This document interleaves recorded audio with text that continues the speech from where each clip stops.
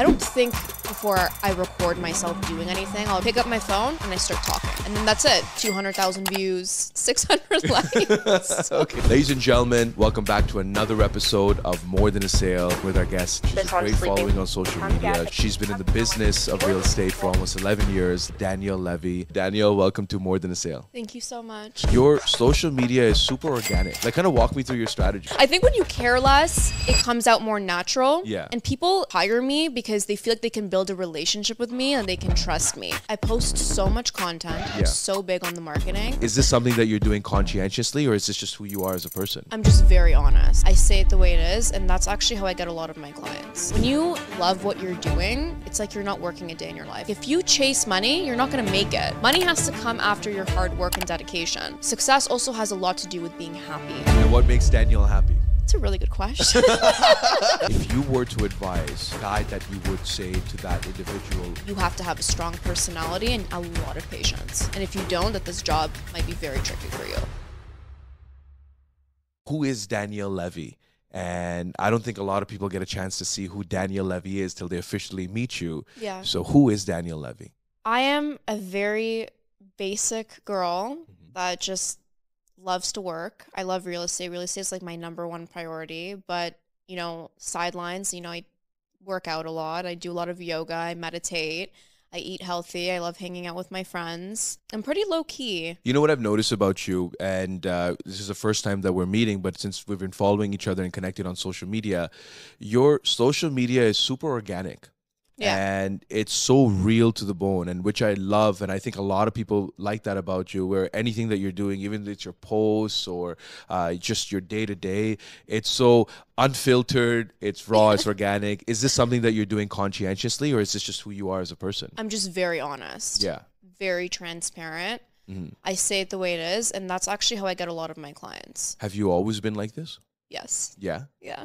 Where do you think it sort of originated from? Like who? My father. Your father? Yeah, my father's the exact same person as me. And I always told him, I'm like, Dad, like, you need to get your real estate license. Yeah.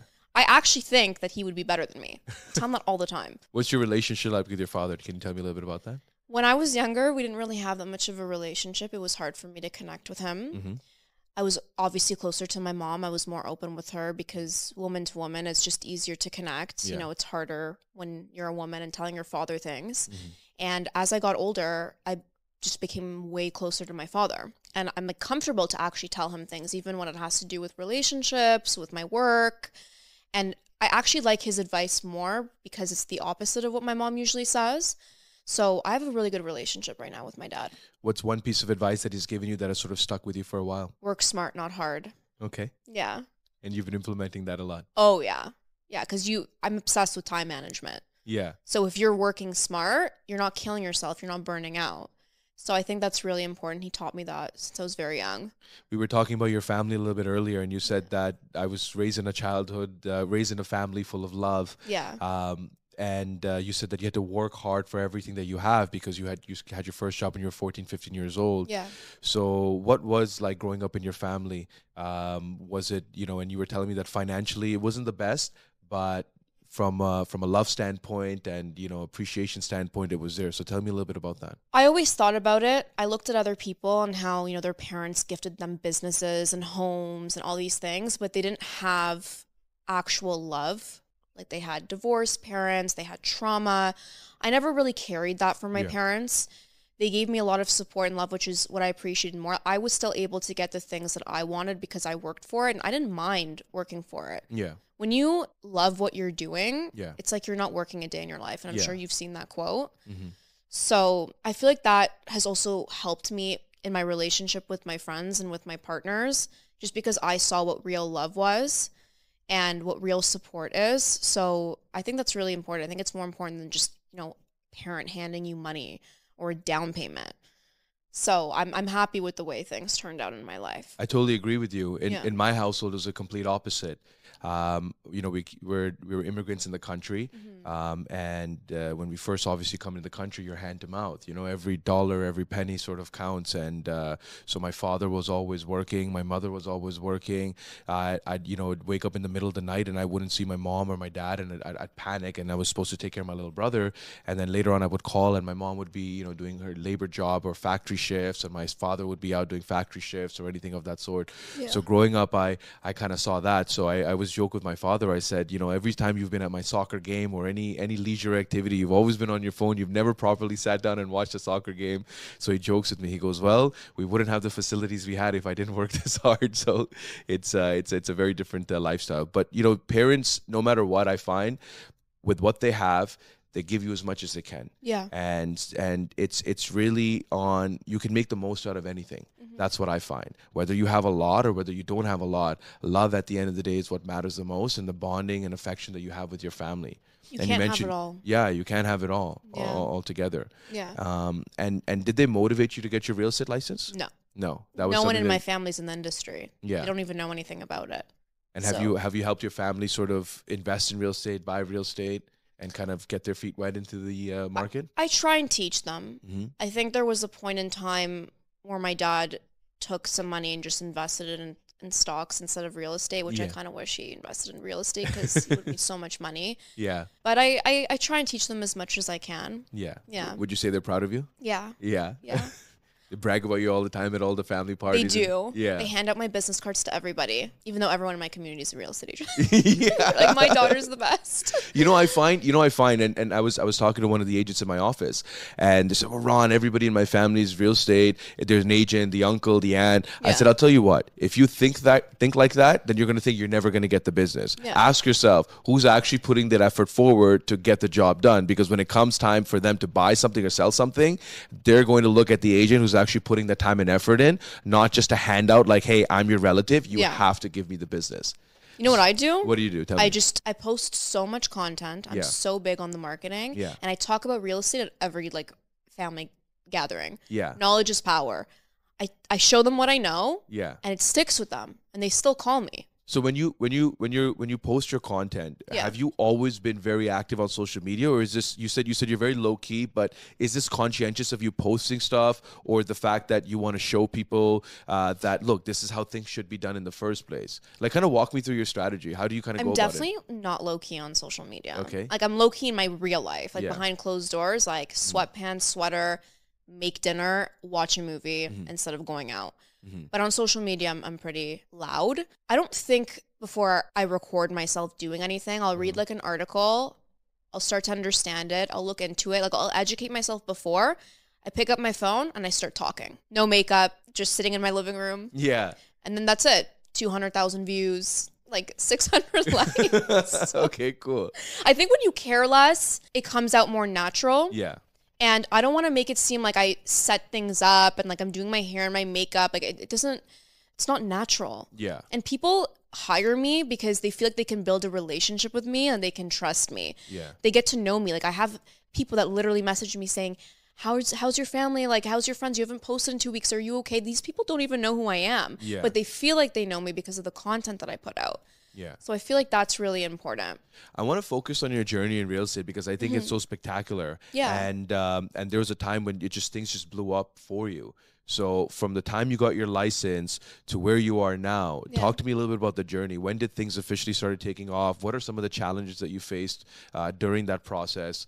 Walk me through that. I really want to know. So when I got my license, I didn't have any challenges in the beginning. It's only after when I started realizing how the market really is. And I was aware of that because I work for realtors. So I know that things are up and down and you're not always going to have good years. Right. One year you'll make 100 grand. The next year you'll make 800 grand. Like it's different. So you also have to save for like a really bad day, which, I was smart about, like at least this year. At least this year. At least okay? this year. Yeah. This was my only bad year that, Yeah. that I consider bad. I don't know if other people would consider bad, but I have very high expectations for myself. Like I want to see 7 figures, 6 figures. Like I never want to see anything less than that. Okay. But also because of my lifestyle and I like nice things and whatever. But At the beginning, I didn't have any challenges. It was only this year when things were really slow. All my buyers disappeared because they're kind of just waiting for the second quarter of 2024 to see rates go down. I'm sure you know. My journey was great. I had fun with it. Yeah. I had fun with the marketing aspect of it, making videos, podcasts. I spoke to Bloomberg in an interview. Wow. I had so many people reach out to me saying, I want to talk to you online. Like, you know, come to this podcast. Can I write an article about you? So it was fun. Like, I just looked at it as like a fun thing. I obviously had challenges with like clients and like certain deals. Nothing was a breeze for me. Was there a deal that really stuck out for you during your years where it was one of the most memorable deals for you? For example, mine was a deal that I had done. I was about 22 years old, and I helped a gentleman. He was in his 80s, and this is the first time he was selling his home. And when he bought his home was in the 1970s. Wow. So he had never, and he grew up in this home. His children had grown up in this home, and I was working with his daughter, and his wife had passed away, and now it was time for him to, you know, he couldn't maintain the house on his own. So I was helping him buy another property, move him into a condo and downsize him, and then sell his existing property. So it was definitely an emotional period, and you can see the challenges that this gentleman was facing because you see that age had caught up, and, you know, when it came to the paperwork, and, you know, the daughter was there helping and assisting and all of that. So I had a convertible at that time. So every time I would show him properties, I would put him in my convertible. It would be me and this old fellow, and we'd just be cruising in my convertible, and we go to see the property that we're showing. Then we get out, I help him out of the car, and then, you know, we kind of go up the elevator. So for me, that was a very memorable moment that'll always stay with me for the rest of my life. Was there a critical moment that you remember, with whether it was a client or a sale or Does it have to be like positive? Doesn't have to be positive. You can be positive or negative. So I had a group of investors, 3 investors that bought a property in Milton together.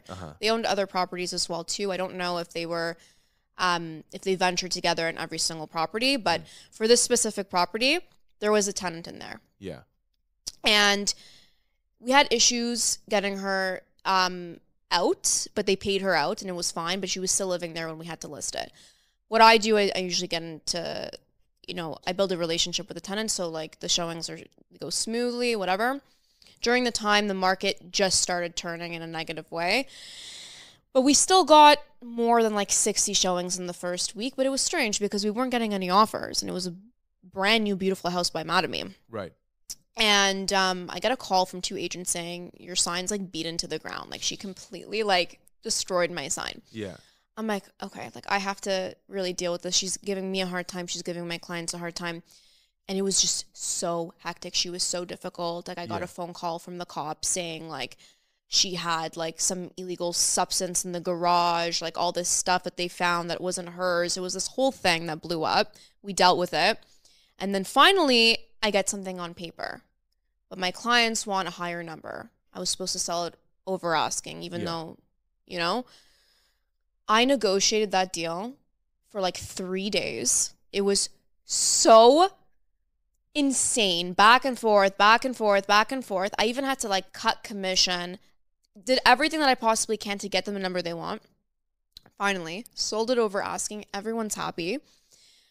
So many realtors were calling me, how did you do that? How did you do that? I'm like, listen, like if you're willing to cut most of your commission and barely get paid for the deal, then you'll get the numbers that your client wants. But it was so crazy. Like, even like a really big realtor in Brampton called me. I don't want to say his name. And he's like, how did you do it? Yeah. Because I'm literally listing one across the street. And I had all these sellers call me, like 7 of them, like, hey, like I saw that you sold it over asking, how did you get that number? So something came out of it. So you cut your commission, but you to help your client out to get the numbers that you wanted to do. I cut it to 0.5. Wow. Yeah. Wow. Good for you. And it was like it was close to like $900,000. Wow.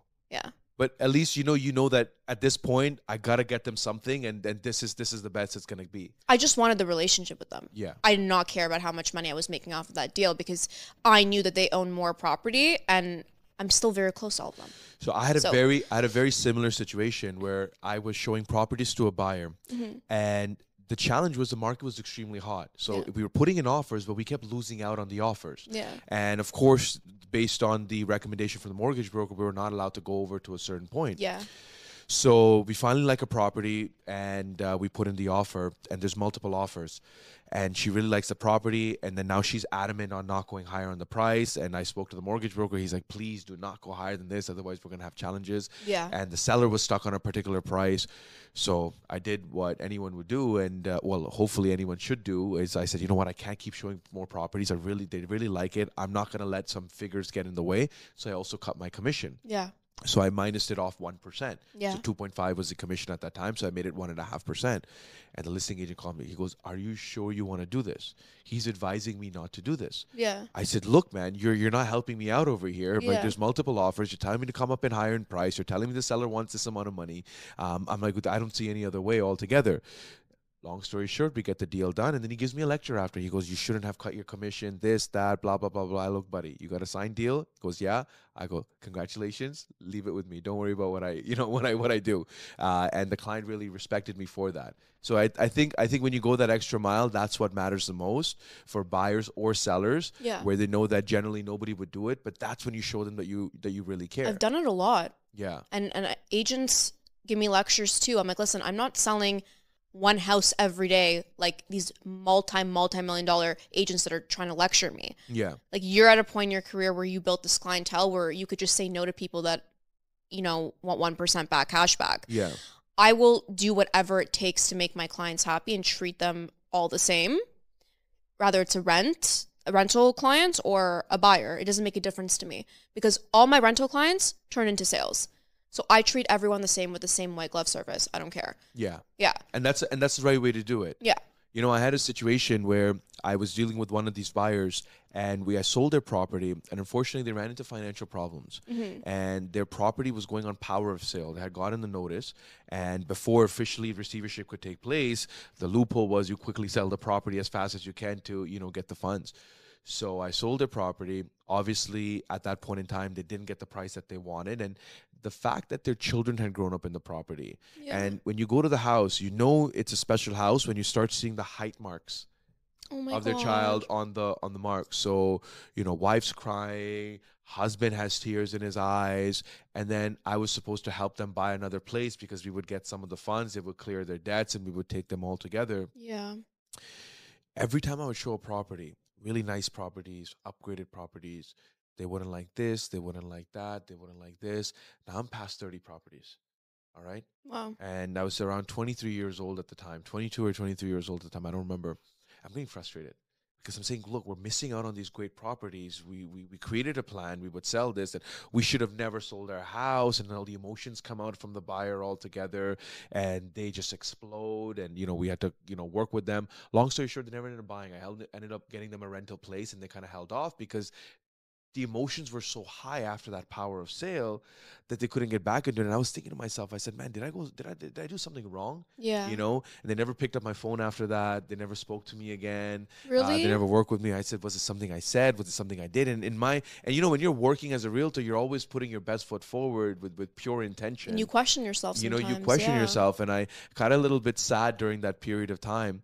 Has there been a point in your career or in your life, professionally or personally, where something got you down and you were just like, I need a break. I need to get out of here. I need to just take it easy. I need to just kind of, get away from it and just kind of recoup and regather my energy and just come back at it again? It's happened to me a few times, and usually actually happened to me a few weeks ago, right? Everything has slowed down in real estate. I was just exhausted, mentally drained. And I went away. I went away for like 4 weeks. I went to Miami for my birthday. I went to LA. Then I went to New York. I hung out with my friends. I was positive. I was happy.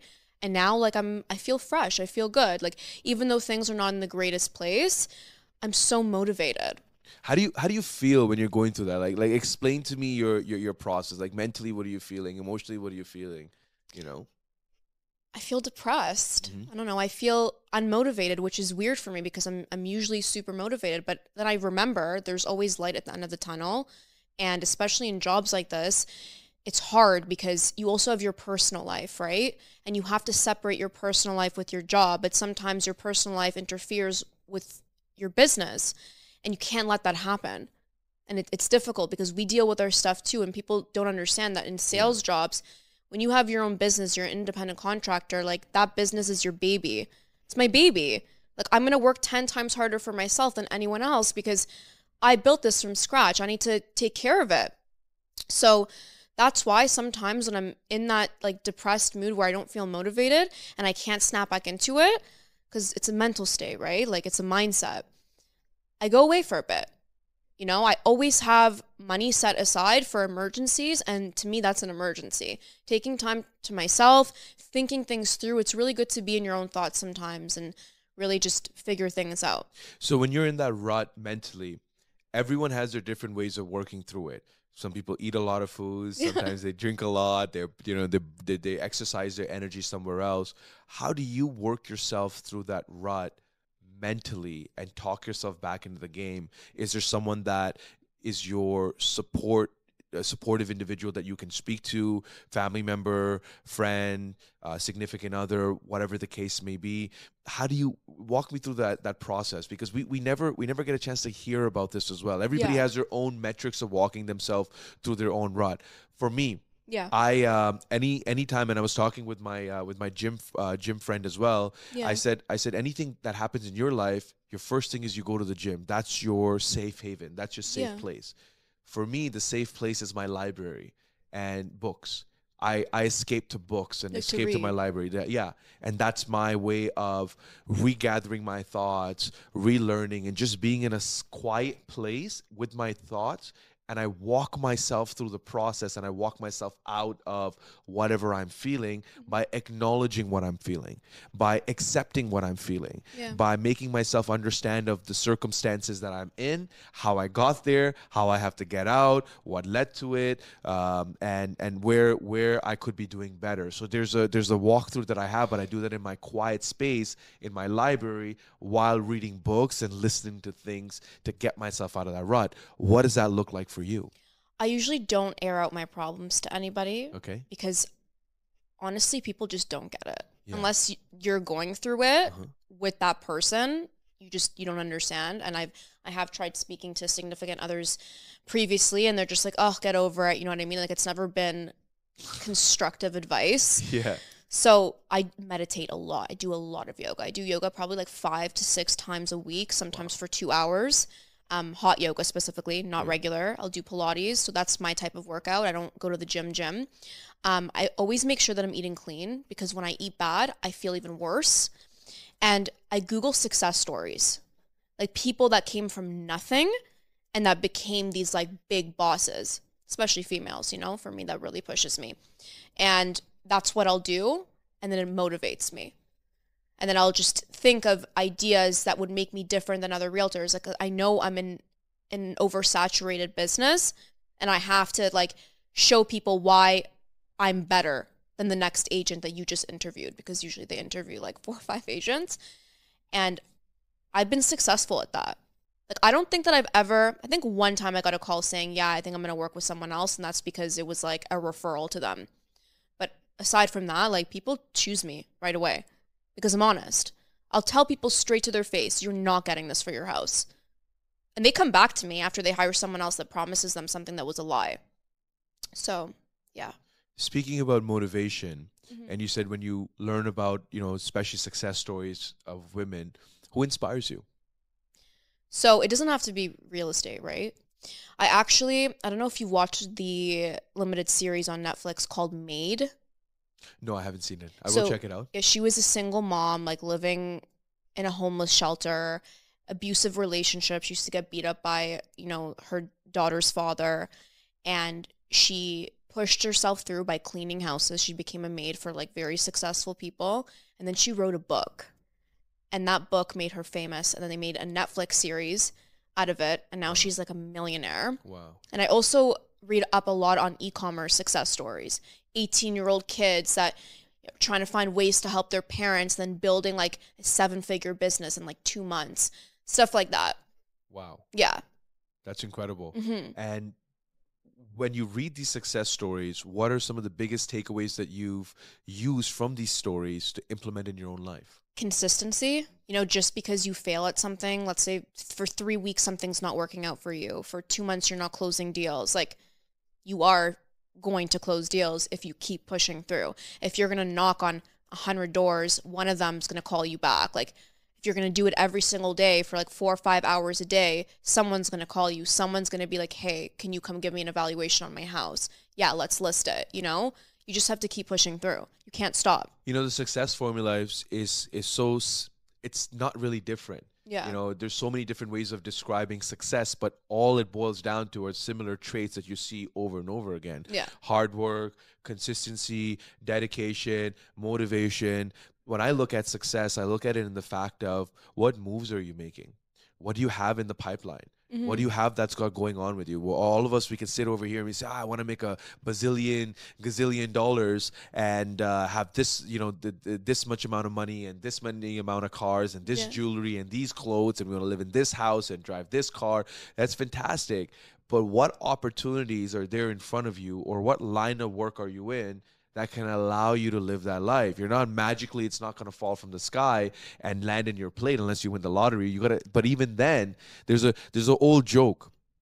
Okay, there's an old joke. There's a gentleman, he goes to God and he prays every single day. God, you know, I hope I win the lottery. God, I hope I win the lottery. Goes the next day. God, I hope I win the lottery. He's praying every single day. He's praying every single day. He's praying every single day, years and years and years. And one day God gets fed up and God comes down and he slaps him. He says, how can I make you win if you don't buy a lotto ticket? Yeah. I've heard something like this before. So it's a joke or a story in the sense where if you don't put in the work or you're not in the space, how can I help, or how can you get there where you need to be? Yeah. So and so what does success look like for you? How would you define success? I don't think that you can just like look at money and be like, I'm doing this for money. Yeah. If you look at it that way, you're not going to make money. Yeah. You can't chase money. Yeah. I used to hang around like a lot of successful people because that was also one of the things that motivated me. And like when you hang around people like that, you're going to be successful. You know what I mean? So they always told me, they're like, if you chase money, you're not going to make it. Money has to come after your hard work and dedication. Yeah. So to me, success does not equal money. Success also has a lot to do with being happy and positive, because when you're happy and you're positive, all these good things start happening in your life. But if you're miserable and every day you wake up and you're like, oh, I have to do content today, I have to cold call today, you're not going to get anything out of that. Yeah. It's not going to happen for you. And what makes Danielle happy? It's a really good question. I've asked so many questions now that you had a breeze of answers, but you're like, what makes me happy? Yeah. Honestly, food. Okay. If I could eat whatever I want and I had a fast metabolism, I'd be so happy. But I eat salads every day. I'm like a rabbit. Yeah. You know, like food makes me happy. Traveling makes me happy. I'm the same way. You know when they say if you get 3 wishes, what would be your wishes? My wish would be I could eat anything and never get fat. You know, that would be. You know what my wish would be? What? If I can have anything in the world, I wouldn't have to worry about money. I'd move to an island. I'd have a farm with all my animals, just quiet, and just rescue cows and horses from like slaughter. That's what I would do. Wow, incredible. Yeah. And I'm not just saying that because I'm on a podcast, guys. I'm telling you, I love animals so much. I was a vegan for like a year and a half, and then I became a pescatarian, and then I started eating meat again because it's hard when you grow up eating meat, especially with Middle Eastern parents. And that's what I would do. Yeah. But so so let me follow up with that. So if you had a alternative career option, not corporate lawyer is now out of the picture. Well, it's not really, but I don't think you want to do that anymore. So if you were to have an alternative career, and let's say you wanted to give up real estate, what would that career be now for you? A yoga instructor. Yoga instructor. That travels the world. Cool. And that gets to see animals. That was new for me, by the way. Like, I fell in love with yoga about like 9 months ago. Yeah. And I love it. I love the people in my classes. I did yoga in LA. I did yoga in Miami. I met so many different people. I did yoga outside. I started hearing about all these retreats. But if money wasn't like an issue in this crazy messed up economy, I would probably be a yoga teacher right now. But listen, that might change in like a year. I'm never giving up real estate. I love real estate. It's always going to be my full-time job. I'm just saying, like, I may change my mind and be like, oh, maybe I should have been a lawyer. I don't know. You know? Yeah. But, yeah. What it sounds like is that you seem like a very passionate individual, and you have a knack for learning, and you want to explore the world. Not only that, but you want to learn as much as you can and take from the world as much as you can. Yeah. And what would you say are things that you could improve on, or you need to work on personally and professionally on yourself? Oh, good question. I'm not a therapist, I promise. Feels like it. Probably my anger. Yeah. Yeah.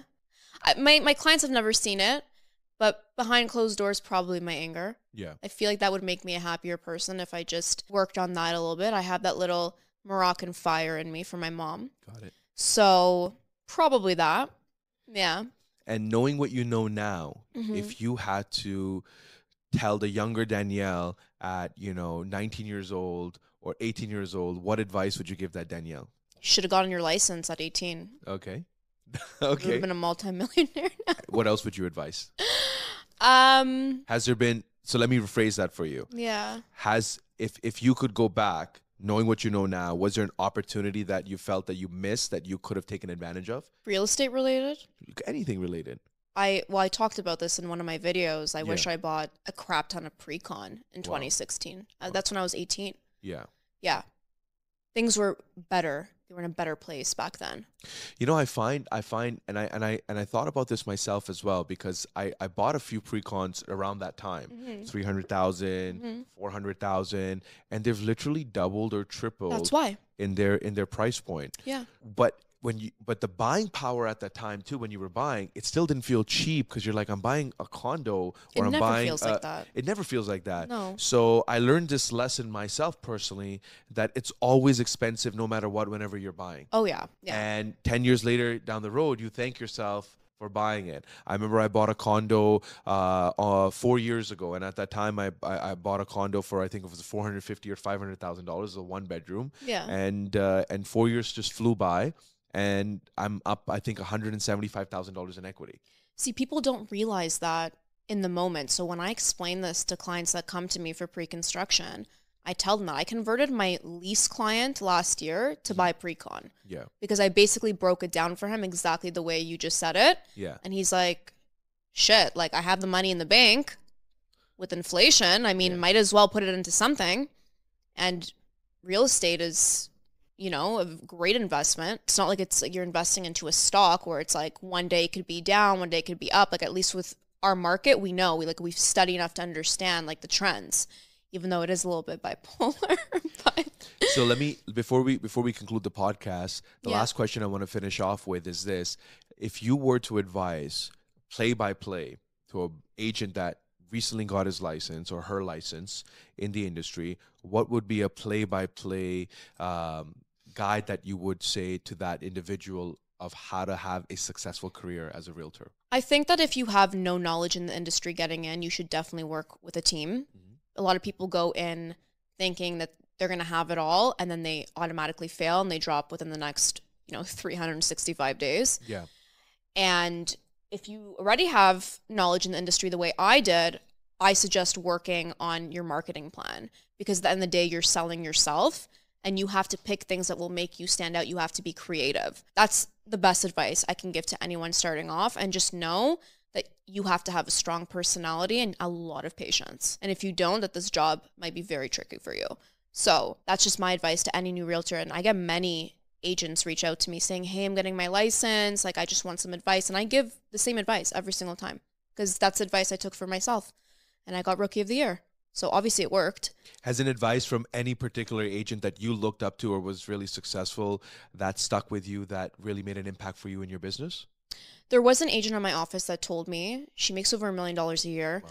Yeah, she's amazing. She told me, she's like, you are going to go through times where it's dark. She's like, I make this much money and I still go through these times. I go through these times every few days when I'm not doing a deal, because it really gets to you. When you're a closer, it gets to you. You just have to remain positive. You have to really work on your mental health. Incredible. mindset. You know, this is it was really nice having you on this podcast, and I learned a lot about you today, and in terms of how you operate, and you're a very positive individual, and Thank you. you know, it's been incredible. So, ladies and gentlemen, thank you for tuning in to another episode of More Than a Sale. We had the lovely Danielle Levy here with us.